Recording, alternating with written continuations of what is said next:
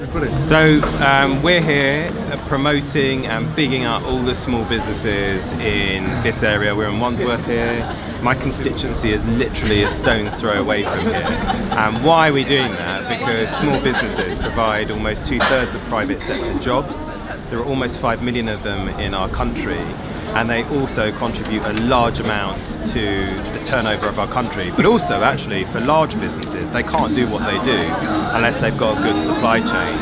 And we don't do, in my view, enough in the UK to celebrate the contribution that small businesses make to our country, and that's why I instigated bringing Small Business Saturday over from the US to the UK in 2013.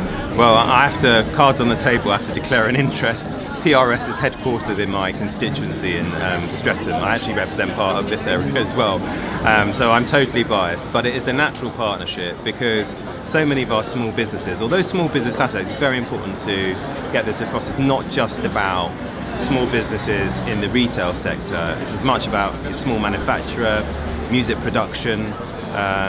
Game of Thrones was produced by a small business. Their soundtrack was produced by a small business in my constituency. So it's as much about them as any other. But it's a natural partnership because, you know, look around this square that we're in.